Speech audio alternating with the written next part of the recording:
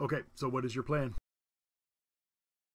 Going back to the scene of the crime to see if we can find the surviving members.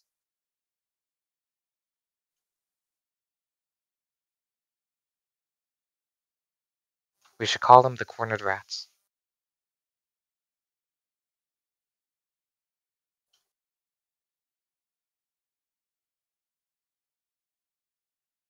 Okay.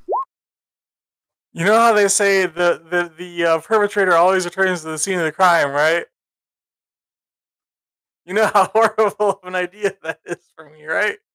But I'll do the same thing we did with the fire truck thing. I'll just kind of stay in the back. Yeah, it's just to play the part of the muscle, that I'm not walking in. It's very suspicious. So I'm just walking around doing everything my own. I'm trying to be this big, ominous individual. Um, you know, I gotta play the part. I gotta have backup. I gotta have contacts. It's all about the theater.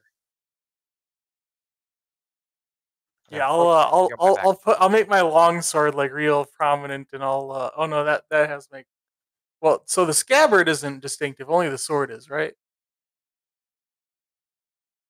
Sorry, what? The Van Doon family blade. The Yeah, scabbard you isn't. wouldn't have the scabbard because what's his face wouldn't have kept it. Yeah, so I'd He make would the have had a long custom sword. one made for it. I'd wear the long sword somewhere really visible, and then well, I guess I probably would have had it pretty visible before. Ugh. How about you don't take the scythe or the light pick with you? I'm not carrying the scythe. I don't carry that anymore. You How about you? specifically said you had the scythe with you. I had the light pick. No, I asked you. You said I have my scythe and my light pick, but you used your punching dagger. Oh, well, I didn't have the scythe. That was my bad. Well, how about you don't take either big weapon with you? I don't think I even own the scythe anymore. Oh no, there it is. It's in my stashed list.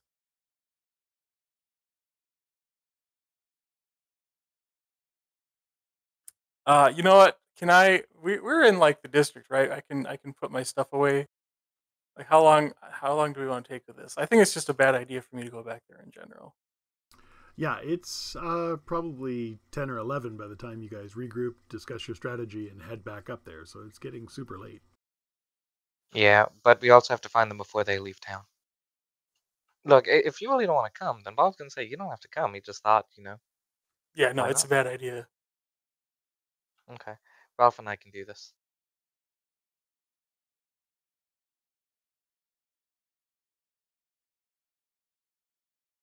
So it'll be Ralph and I heading over uh, to where the murder took place to see if we can find those cornered rats.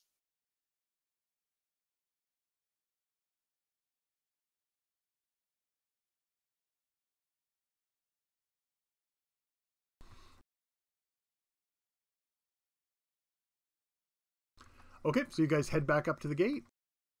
Yes. Without Ivan. Okay, when you guys get to the gate, you can give me a perception check.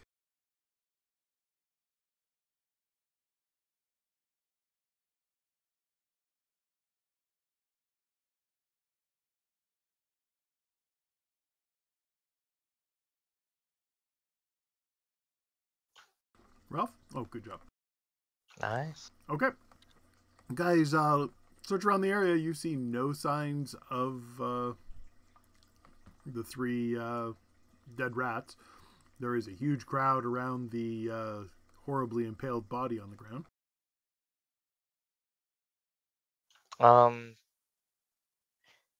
What's the word on what happened there?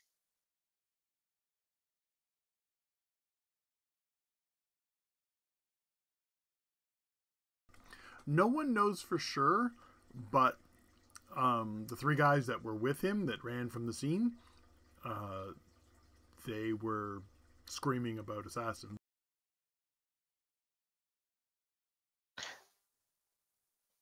Man, what do you have to do around here to get an assassination put out on you? Yeah, it's been insane. You must be in some bad stuff. Are you saying that? Yep. Okay, you want to give me a diplomacy check? I'll aid him. Good, because I don't have any diplomacy. Get a +4.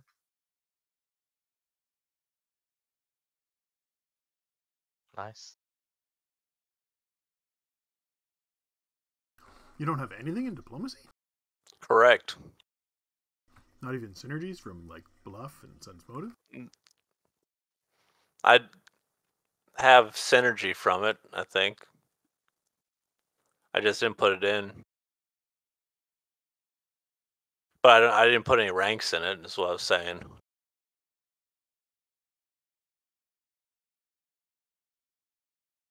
No, that's fair, but you have a decent charisma, 2 for bluff, 2 for sense motive, you get 2 for knowledge nobility.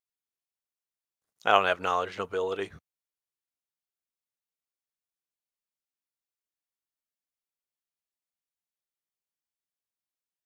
As the former count's son. Okay. Yeah, I clearly had no interest in the family business and or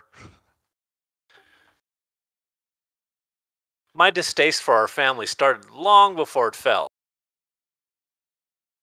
Fair enough. When you make comments like that, one of the guards says, I think these are the guys that were involved in that robbery last night.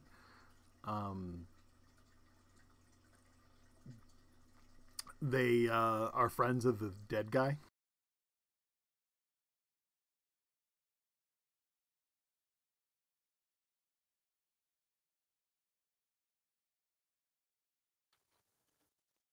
So do you think it's a cover-up?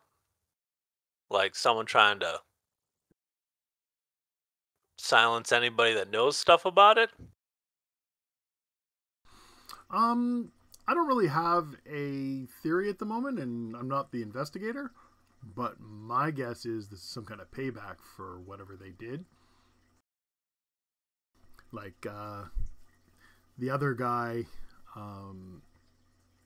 had distinguishing marks that this guy also has, and it ties back to the attack on the caravan and the missing goods. There have been some questions about the validity of the items stolen and how shady this caravan was in the first place. So if this was some kind of smuggling thing that went wrong, they were probably killed because they broke the chain of command.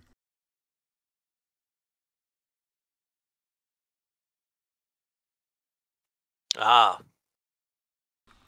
No one hires a professional assassin to kill a street thug without sending a message. Yeah. And whoever very did enlightening. Was whoever not did aware of this that. absolutely destroyed this guy.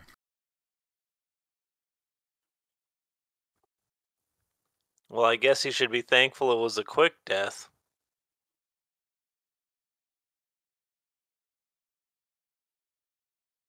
It was an incredibly quick death. He must not have been looking for any kind of information then, huh? Just pure revenge, maybe? I don't know. Scary is what it is. I think the motive is revenge, but like I said, I'm not the investigator. I'll give all the information to the detective, and he can file the reports.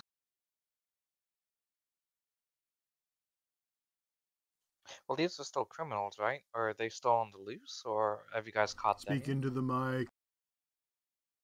Sorry. These guys are still criminals, though, right? Are they still on the loose? Have you guys caught them yet? Well, there are no direct ties at the moment to criminal activities. They're known local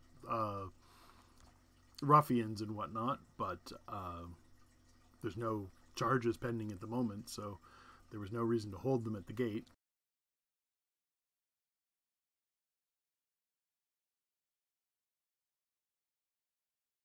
Okay, I see.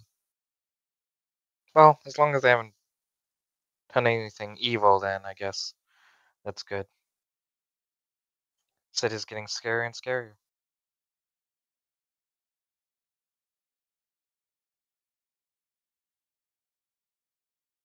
So they did talk and they did let him go.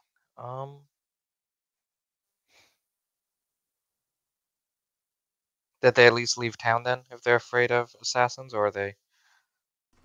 Well, they left through the northern gate. Where they went from there, I don't know. But they seemed terrified, so I would assume that they just kept running. I guess it's possible they could circle around to another gate. They had valid ID, so they can come and go from the city as they please.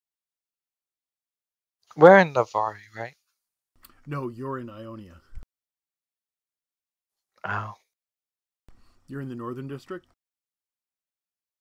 like okay. directly north of Adria. That's where the gate is. So we're in Ionia, so they went to the north gate, so they're leaving the city. Okay. I just want to make sure they weren't heading into Adria. Dang. Um,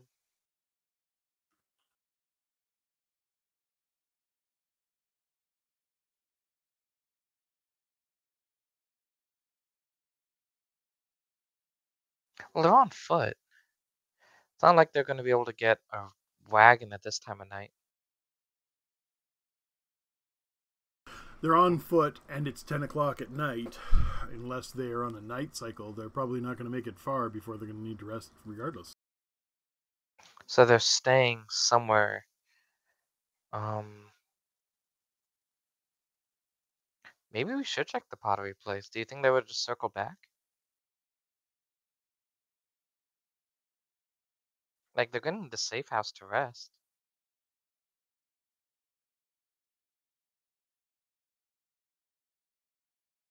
We don't know of any other option here, do we?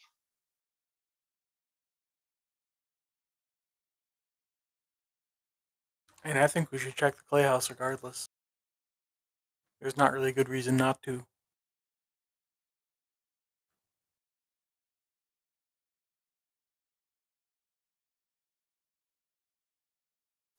What do you think, Ralph? Odds are, do you think they would have just panicked and left the city on foot, or do you think they're try and find a place to stay for the night and leave in the morning?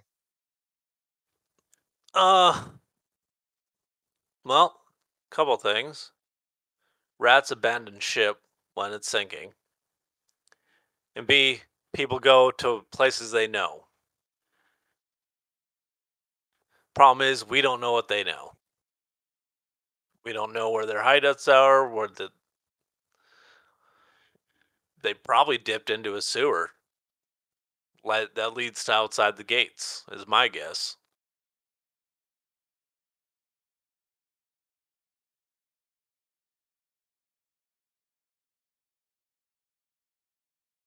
Yeah.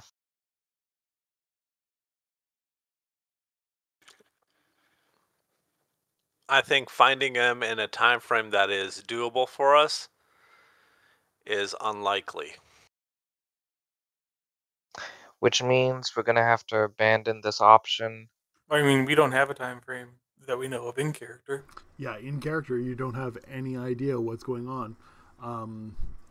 Oh, I thought this was another one of those you got 24 hours to figure it out, then if We you have don't get them back in 24 hours, 48 it's done. hours out of character, but we have not been told of any time limit in character. You guys have not gotten to the part where you get the information on when the transaction for the gems is going to happen, so you don't know when the transaction for the gems are going to happen. Once the transaction happens, the gems are gone.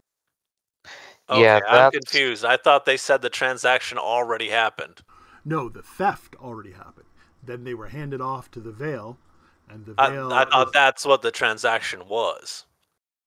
No, the Veil was just a handoff. so.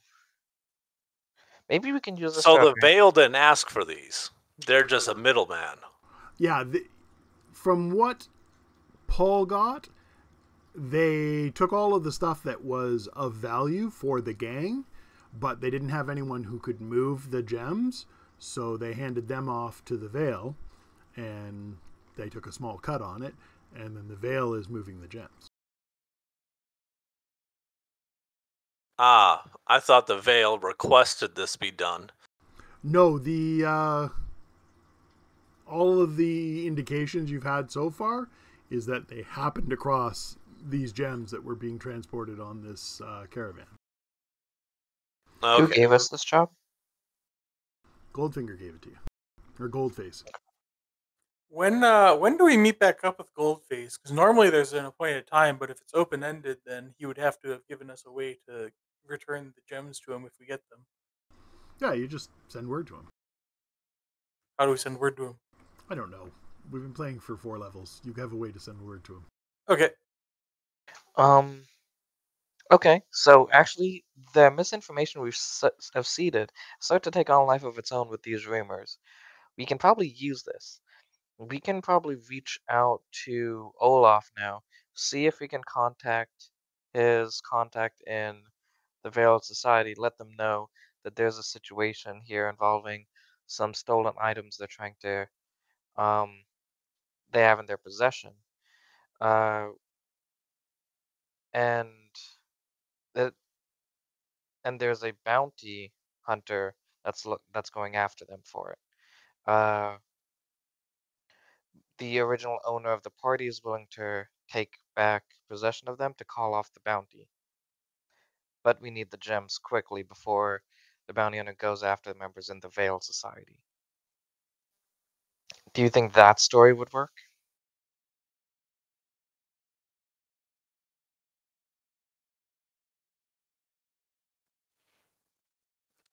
Are you asking your And I'm brothers? not there.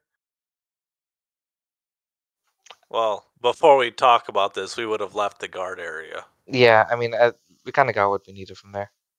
All right. Well, why would Olaf care what happens to the Veiled Society? Probably not the Veiled Society directly, but his contact. That's his source of info. So he'll say, "Hey, thanks for that," and then he will privately, without ever letting us know, contact his informant and say, "Hey, watch out."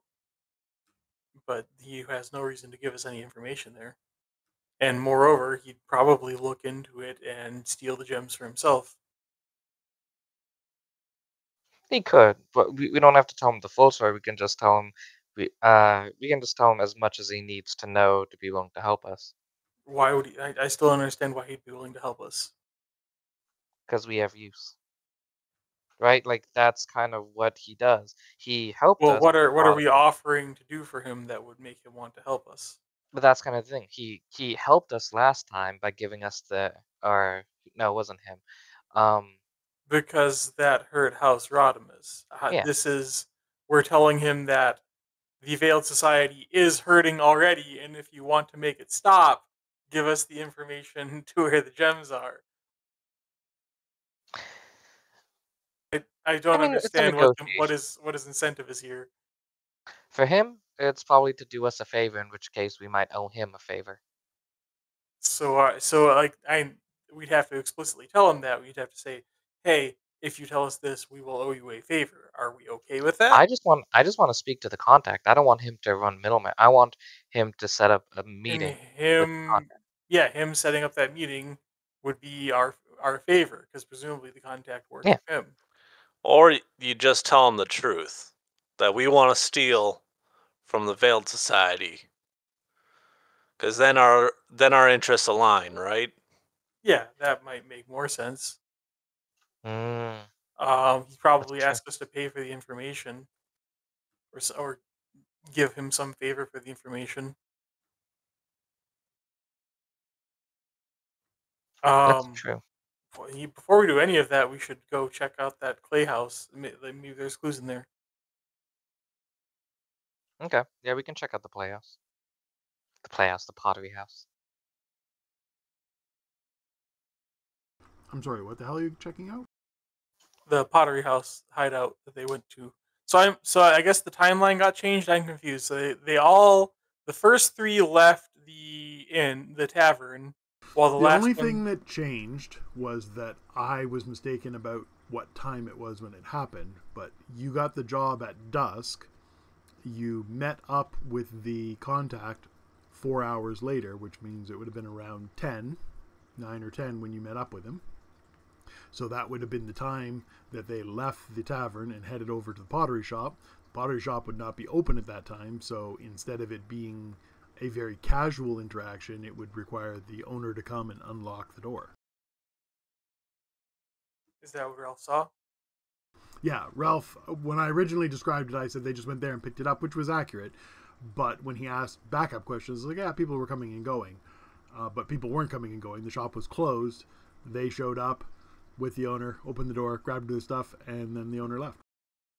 Okay, yeah, so we should check out the pottery house. And if that doesn't turn up anything, then we can start begging Olaf for scraps. I don't like that for multiple reasons. There is an option. We could try talking to the bishop.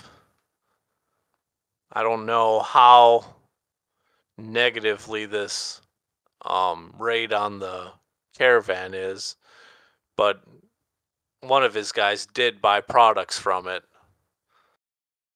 So he may not be too happy if this is gonna blow up in his face somehow. He might be willing to lend a hand.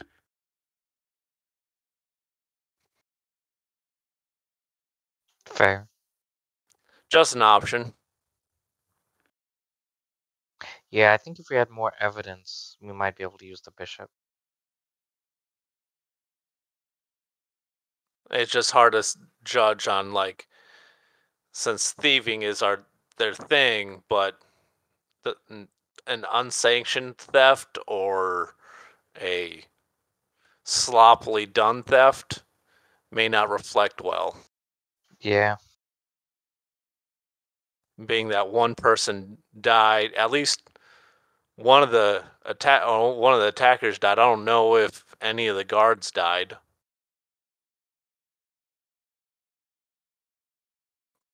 Being that they weren't on the slab, I guess maybe not, but And also, was the old woman probably not?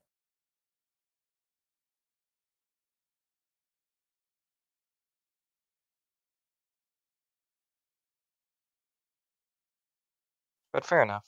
So at the very least, it sounds like, since I see we're coming up to the end of the session, the plan is for us to go to the pottery house, check it one last time, and then meet with Olaf, unless we get some You're information going to that the can help us. pottery shop at night or in the morning? Yeah, at night. Okay, well, if you go to the pottery shop at night, it's a closed building. Yeah, I mean, we can pick locks and be stealthy. I think. Well, I guess again, I guess we don't care. Well, so if we know that for some reason goons went to the pottery shop, then we're going to have to go to normally inaccessible areas of the pottery shop, one way or another. Do we want to just break in, or you know, sneak in with lockpicking and all that? Or do we want to try and finagle the shop owner into letting us see those areas by saying we're Dead Rat Gang members or something? Because either way works, but um, I I assume that whatever we're looking for isn't going to be an open view if this is a hideout of some sort. If the old man knows us, it's going to be harder to disguise past him. So there is that aspect of it. Why would Um, he know us? isn't this the guy that we knew as kids? Oh yeah. And how well did we know him? Like, or rather, how well? Like, how often we interact with them? I mean, if we ran the place when we were kids and we have stories about him and whatnot, I'm assuming he knows us pretty well. Either way, he gets a bonus to the disguise. So, I mean, and we don't know what kind of security he has. I Probably a decent amount I if he's don't holding. think they're going to have great security if it's just a hideout for some dead rat thugs or That's yeah, fair. dead rat We can thugs. try it at night. I don't see a benefit to trying to talk to him.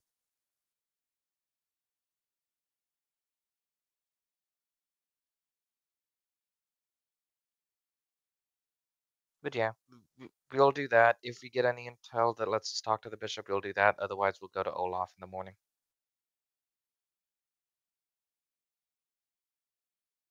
Does that sound like the plan? Makes sense to me. Sounds good.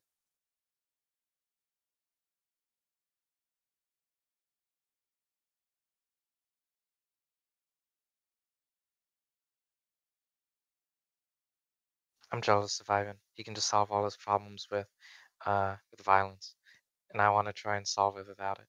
His is so much nicer, What? so much more cathartic. I wasn't planning to No, to I'm uh, not doing your heart. I'm assassinate not the even. old man or anything. I didn't believe that. I didn't believe you were until you said that. Now I'm 100% confident you were. I mean, it's a lot of affiliation bonus, but it only goes so high, you know?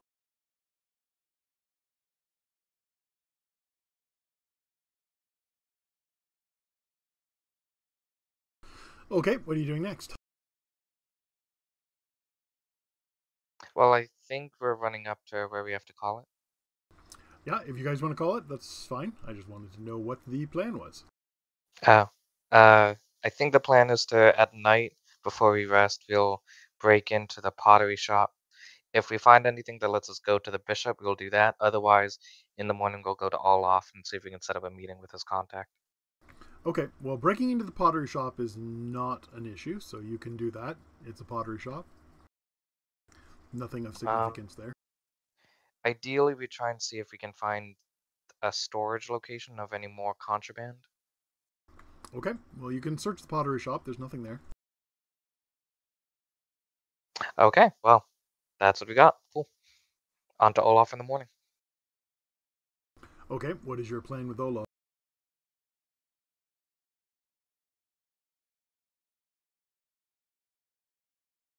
So we want to just tell him the truth. We want to rob the Veil Society. Is that what we want to do?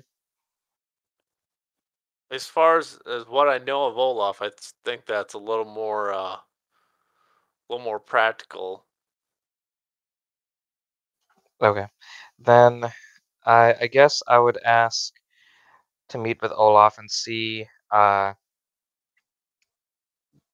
bluntly speaking, if he's willing to set up a meeting with his contact in the Veil Society.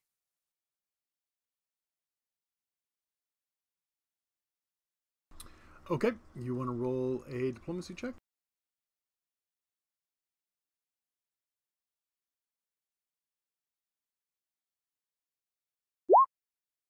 29?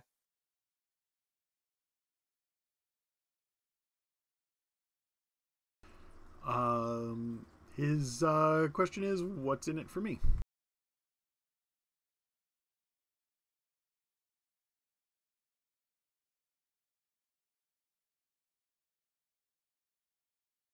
That is kind of the question I was afraid he was going to ask. Who could have imagined this? Well, we never answered that question. Because we can't give him any. And even the split we're getting from this isn't worth his time.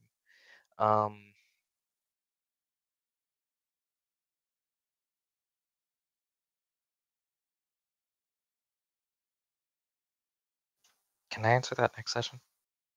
No, that's totally fine. You can answer it whenever you want. I was just wondering what your plan was, because he doesn't have any real incentive to out his contact, and you're right, the job doesn't really pay enough, that you probably want to blow a huge amount of money buying him off. But figure out what you're willing to trade with him, because that'll be a factor. Whether it's gold or something else you can come up with. Next time we get a job to rob him, we'll turn it down. Yeah, that might be a high incentive. You fucked him out of 1,500 gold pieces, so. Yeah, we'll have to. I'll have to phrase it a bit better, but that is a good one. Actually, I don't think he paid 1,500. I think he only paid 1,100 for the stallion, but he lost his 1,100 and the stallion, so that was pretty brutal. Oh, you guys stole the ribbon from him too.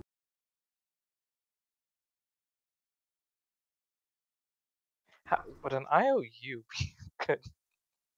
Like, basically what Ralph just said. If we're actually stealing from him that much, I forgot about the ribbon. The thing we never looked at.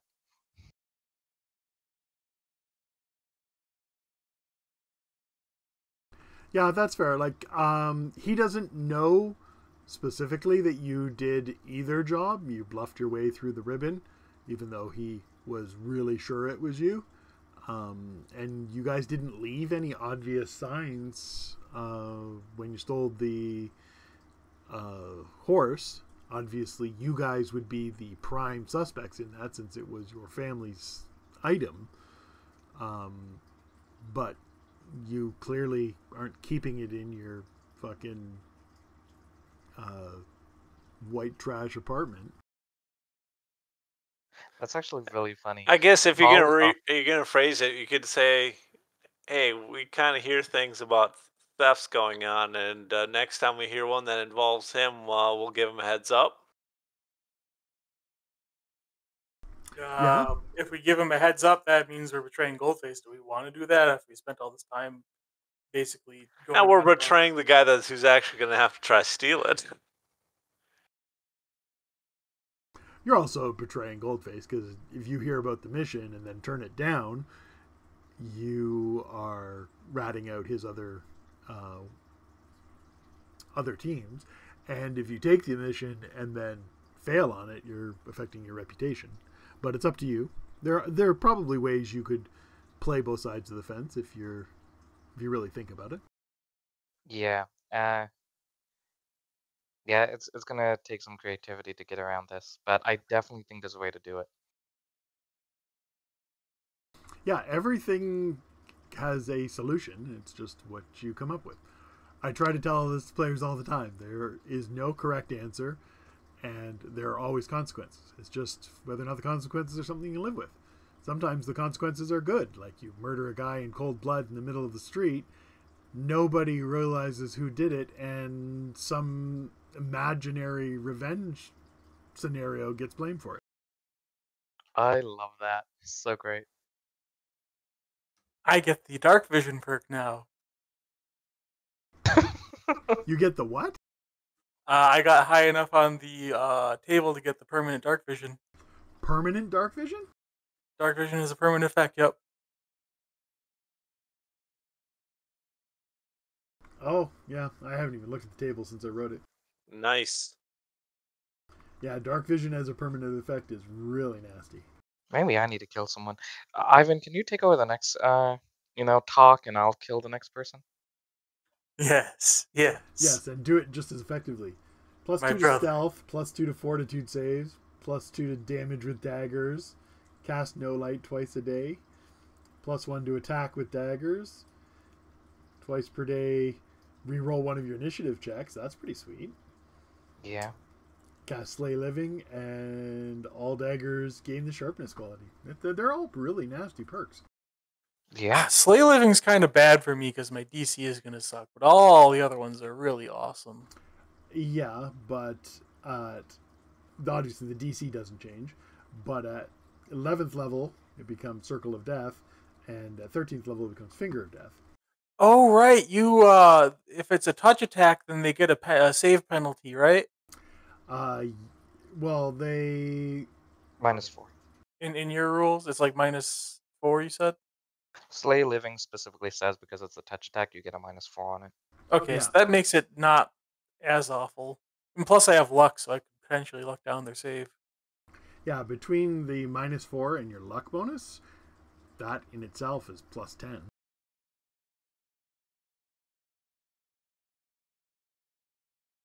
Yeah, Slay Living is actually a terrible spell.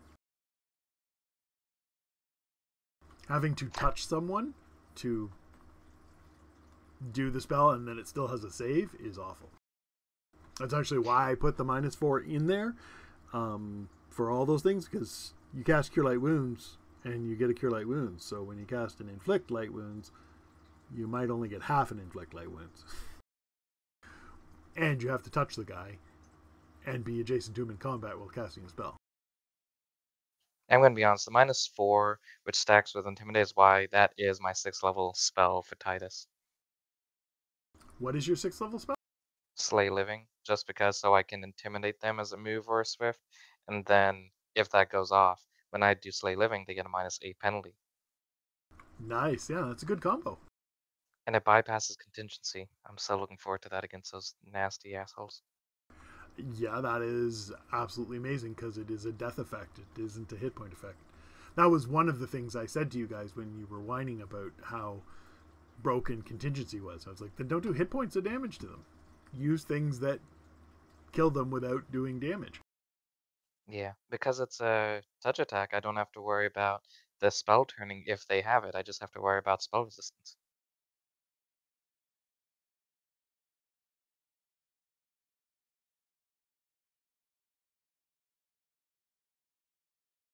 But it's been fun. Hope you guys have a good night. Okay, I'll catch you later. Anyone else got any Night. questions? I still need stuff for the Beguiler for the Triangle game. Is that this Friday? That is this Friday. I have to go to Grand Prairie tomorrow, so I don't know how much time I'm going to have to do prep. But as soon as I get the opening adventure done, I will work on the Beguiler. Can you remind me in your general annoying tone to do it over and over again? Sure. Just so I But only because you asked. Only because I asked. I'm going to be that guy. No, it really just comes down to I'm sitting around trying to decide which one I want to, what thing I want to do, and I have this problem all the time. Is I finish playing, like now that I finished playing this game, I want to work on this game, but I don't need anything for this game. I need to work on the next game. So I end up like drifting from task to task, going, yeah, I'll do this or I'll do that, and then I get to the end and I was like, shit, I should have done all of these things instead. But like I said, my wife's gone away for 5 days, so I should have lots of time this weekend to do lots of stuff. Anything I don't get done before the game, I can do after the game. And my general philosophy for the DM is at fault is you get to do whatever you want. That's why Joe's druid was so much more ridiculous than anyone else's, is because I had all these cool ideas for how I was going to work in outer planar creatures and whatnot, and he got to 6th level and I still hadn't done it. So I just sort of hand waved it and said, you take this and this, and then he got to 10th level and 12th level and 15th level, and eventually he's like a solar or whatever the hell he was at the end. And he didn't have to really do anything to get it because I just was so busy prepping for that game that I never got a chance to finish the druid thing. The only thing I really need to know is the bonus feats. Also what Bashaba's affiliation does if we're doing that. Yeah, I'll have to work on that. I didn't know how gung-ho you were going to be about being a follower of Bashaba. I like, well, so I want some sort of fate or chance themed god, and probably not a good one considering my character is supposed to be a bit slimy and um, manipulative. So probably Bashaba. No, Because I'm fine with it. I just wanted to make sure that we're all on the same page because, like I said, Matt was a little leery about playing in a game with a chaotic evil character, and I had the same opinion. I was like, is Bashaba vile or is she she's anarchic? Yeah, so I was leaning more towards the anarchic thing. Like it's my character is very much like a um, sees the opportunity, or like you have to write your own destiny sort of thing. And he's actively encouraging the berserker, the barbarian guy, to do that, or at least that's what I imagine their interaction will be like. We haven't started playing yet. Um, so that's sort of like he's not trying to screw over the barbarian. He's trying to encourage him towards glory, and like I said, ride on his coattails. And like he's not doing it because it's good for the barbarian, but he thinks it is good for the barbarian, and he just plans to benefit from it as well. I have no idea why Bashaba is so incredibly detailed, but I'm just going to check my notes. The Sting of Fate. I think I have at least some of it done. And by some of it, I named it. So I definitely have to work on that one. But I just dropped the Bishaba Dogma into the Triangle of Strife.